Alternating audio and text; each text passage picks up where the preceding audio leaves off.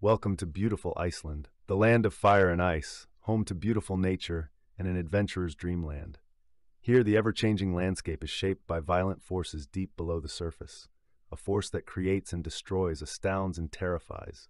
A force buried deep in mystery and awe. Volcanoes. We begin our adventure after a 20-minute drive outside of Reykjavik at the Blue Mountain ski area. From there, we depart along the moderate difficulty trail. Along the hike over the massive lava field, we will see other nearby volcanic cones and lava tubes, some that have collapsed over the ages. After about an hour, we will reach Þríhnúkagígur, a dormant volcano that was last active over 4,000 years ago. While there may not be lava flowing, Þríhnúkagígur continues to amaze tourists for its rare feature. It is the only known volcano in the world you can go inside. Visitors are lowered 213 meters, 699 feet, into the earth into a massive cavern that occupies 3,270 square meters, or 35,200 square feet. This rare opportunity allows visitors to see the world from the view of a volcano, and today we are among those visitors. We have arrived, and our journey begins. We're about to head down. You ready? Yep. So, just wash your hands around the red tape here, please. And we're about to set off. Go slowly at first. Ready? Yeah. Here we go. Ooh. Slow and steady. See you. See you later. Come on. You ready for the fastest speed, guys? No. Let's do the fastest speed. One more. It's all good. All good. Holy cow.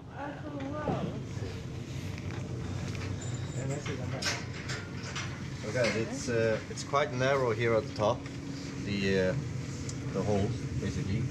So that's why we have these nice wheels on the outside. So they will bounce off the wall a little bit.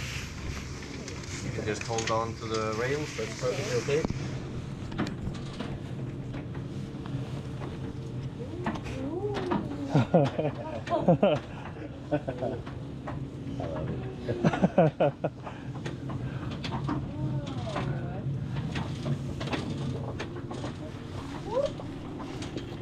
Yeah, right now we're here. Wow.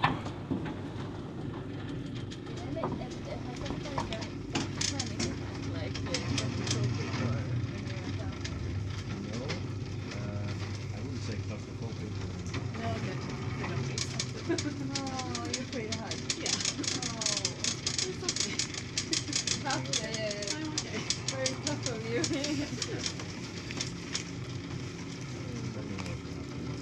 I thought you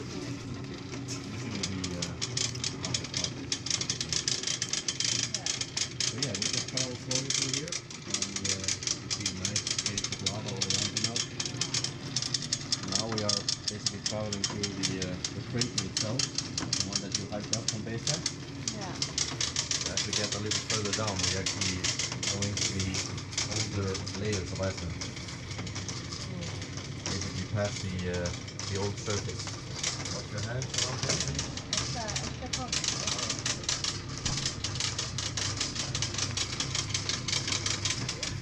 I'm just gonna stop for a second here, guys, and level out the lid.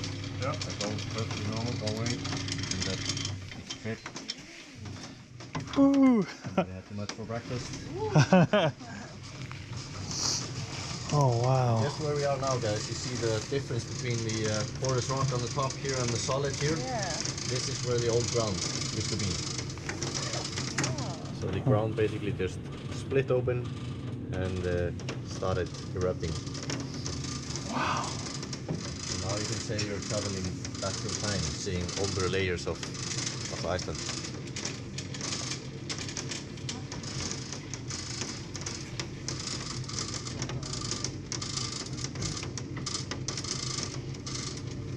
Some of the really nice colors are starting to appear now. Wow.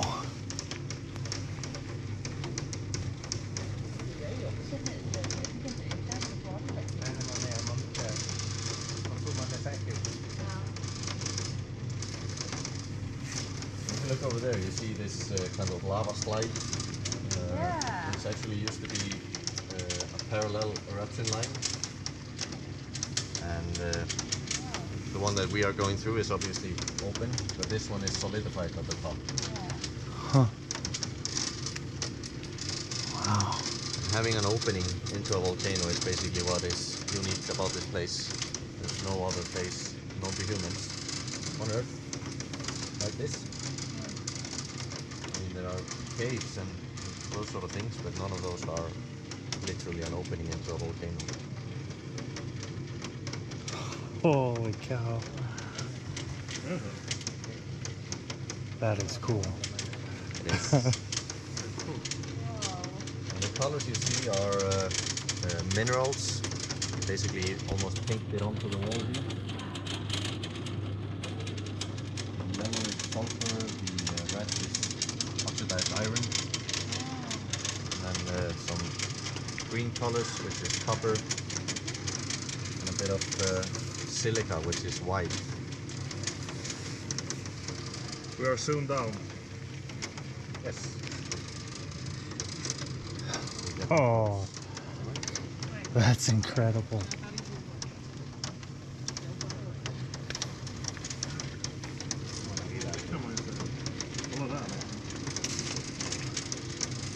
Check out this water shadow.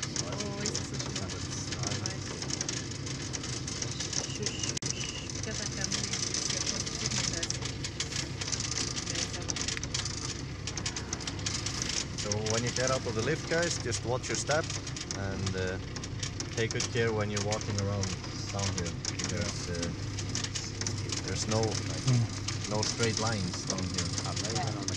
And your mind basically always searches for, your eye searches for straight lines to balance, like the horizon when you're walking. So take good care when you're walking around.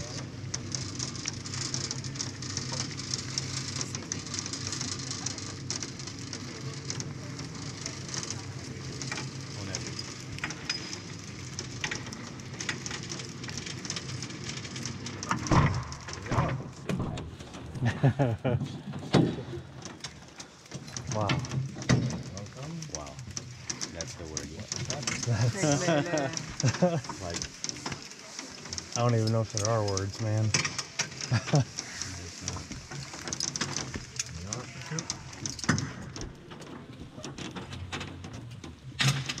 doing better now? Yes, I did it. Good job. Yeah. There you go, sir. Thank you very much. Watch your step.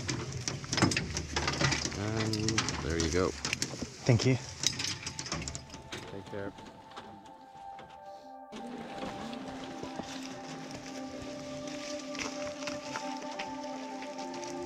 Alright guys. Guys, let's walk straight over together, please.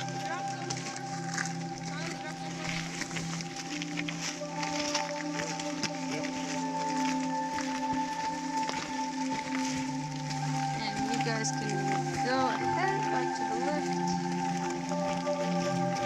You got everything? Yes, thank you very much for everything. I'm gonna turn off your light. There you go. Hur slår man på lighten?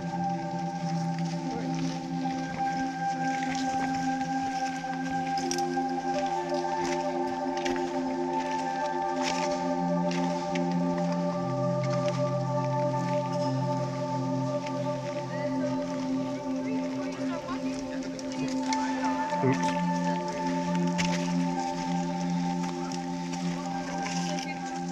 Wait by turning off on the lights. Otherwise I'll get all the lights in my face. So I'm just going to tell you a little bit more about the volcano, and then you guys are free to roam around on your own.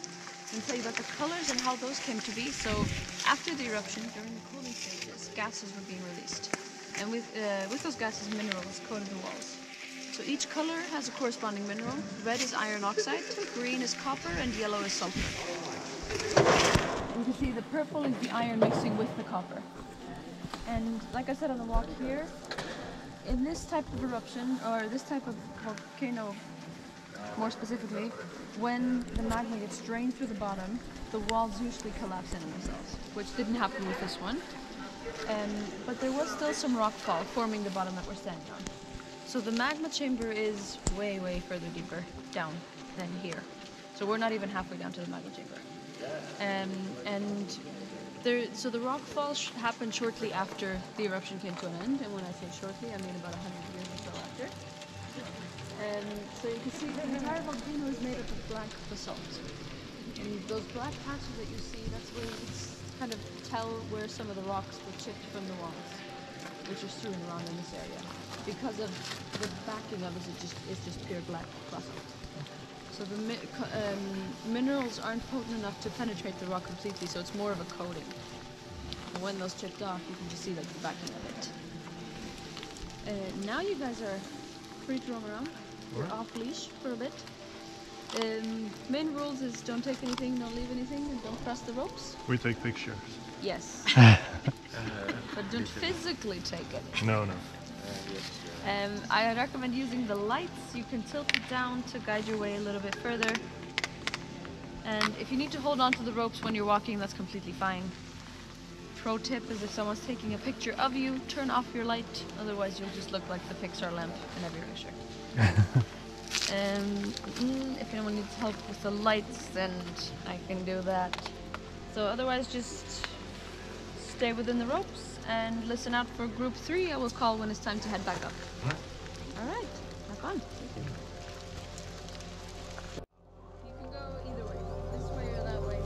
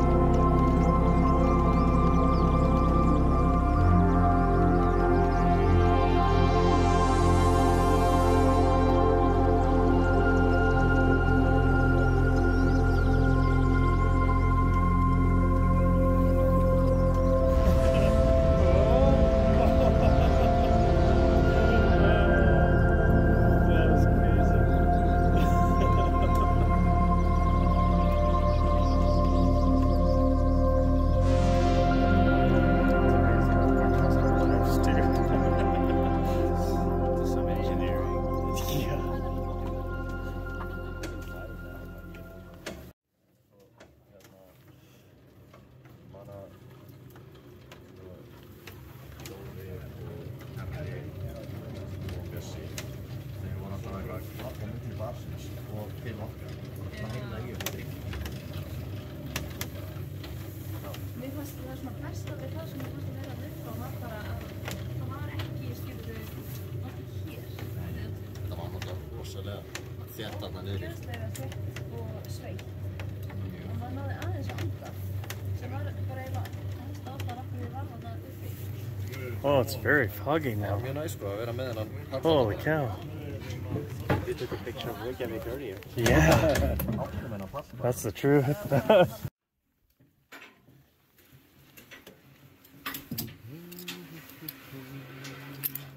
There you go. Thank you.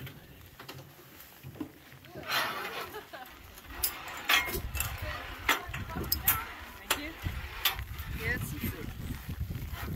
Oh, that's right. I forgot about the soup. Thank you.